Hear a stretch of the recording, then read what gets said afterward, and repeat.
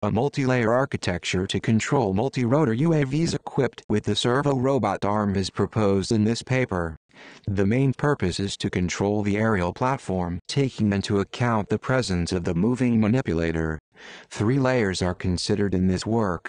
First, a novel mechanism is proposed considering the moving battery to counterweight the statics of the robotic arm.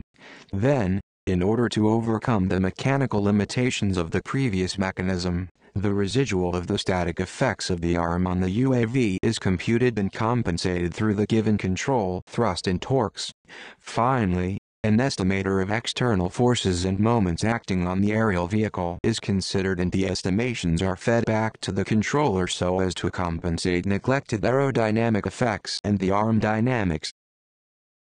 The proposed multilayer control system has been experimentally tested on the Arcus platform. The main control goal is to keep the center of gravity of the multirotor fixed while the attached manipulator is performing a certain given trajectory. 4 case studies are hence considered.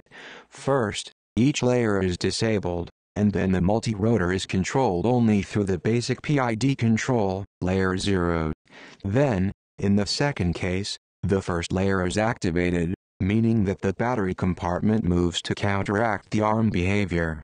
In the third case, both the battery movement and the arm static compensation layers are active.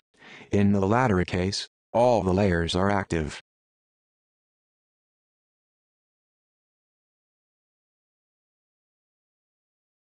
It is clear how adding each layer in the control structures improves the performance of the UAV control.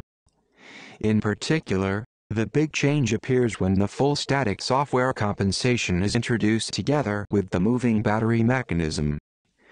The estimator of the external generalized forces compensate the neglected aerodynamic effects and the dynamic of the manipulators.